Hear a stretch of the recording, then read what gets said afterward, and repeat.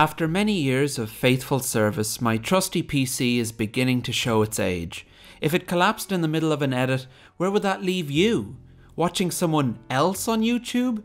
I won't hear of it. So for your benefit, I'm building a new PC. You're welcome, you're welcome.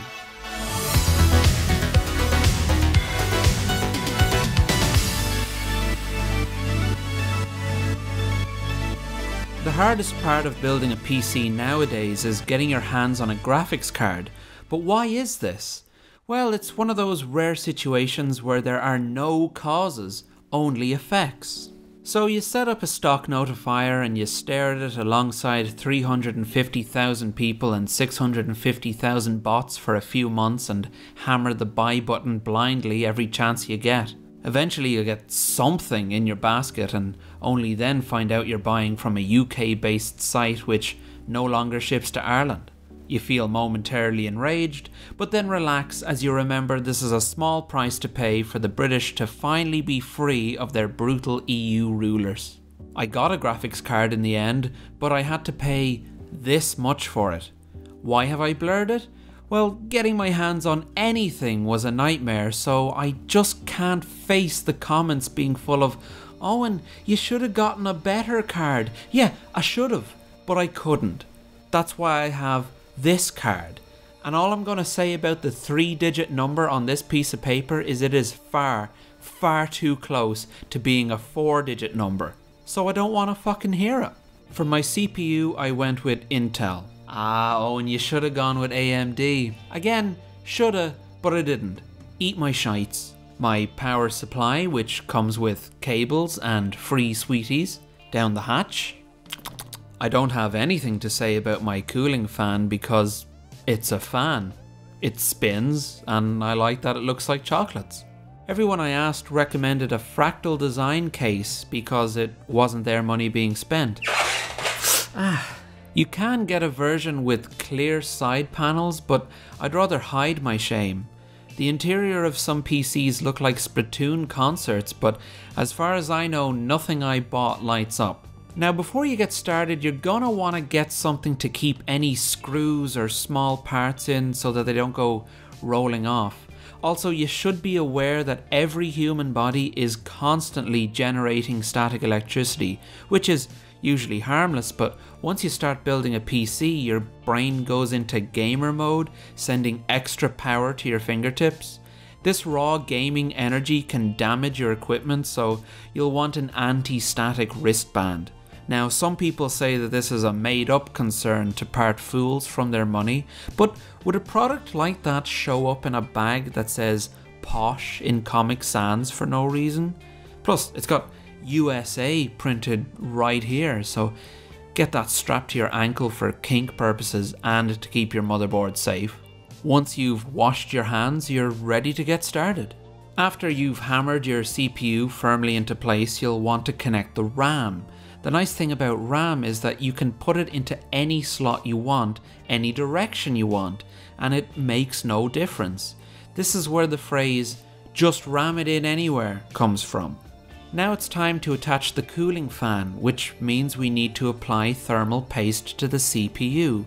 But how much? To avoid people getting this wrong, they only provide the exact amount you need, so go ahead and use every drop you have, no more, no less.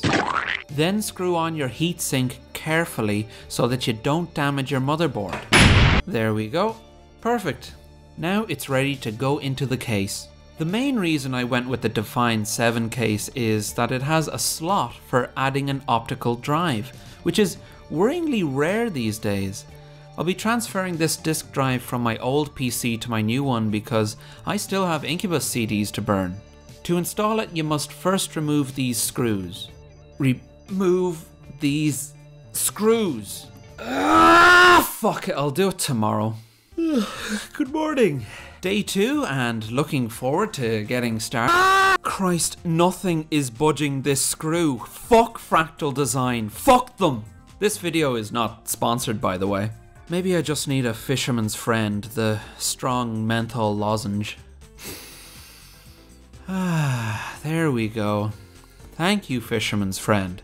And thank you, wrench from the middle aisle in Lidl. Well, that's enough for today. Day 3, so let's get that optical drive in there, and an SSD while we're not busy. You're gonna want that for saving funny images you find online. Then you can look at them again in future with ease.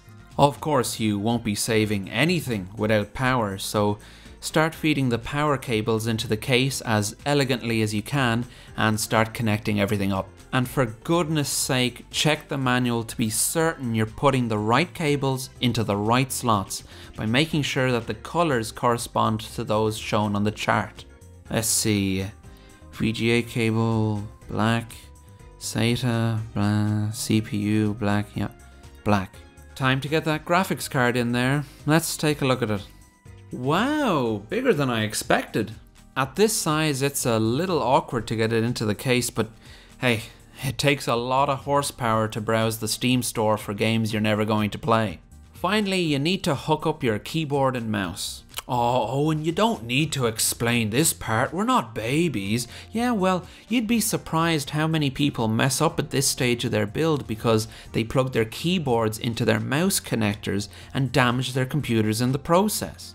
Remember, have fun, but be vigilant.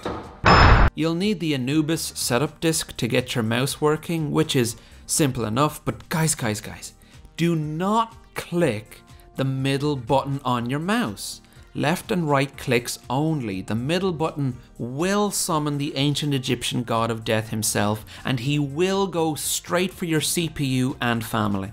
We can now check to see if the damn thing actually works, so wash your hands and say a quick prayer to the one true God. You know the one I mean. Take a deep breath and...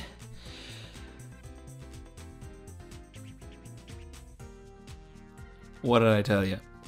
Honestly, seeing that screen light up feels almost as good as when I managed to get that screw out. Wait, hang on, my graphics card has RGB lighting? I genuinely had no idea.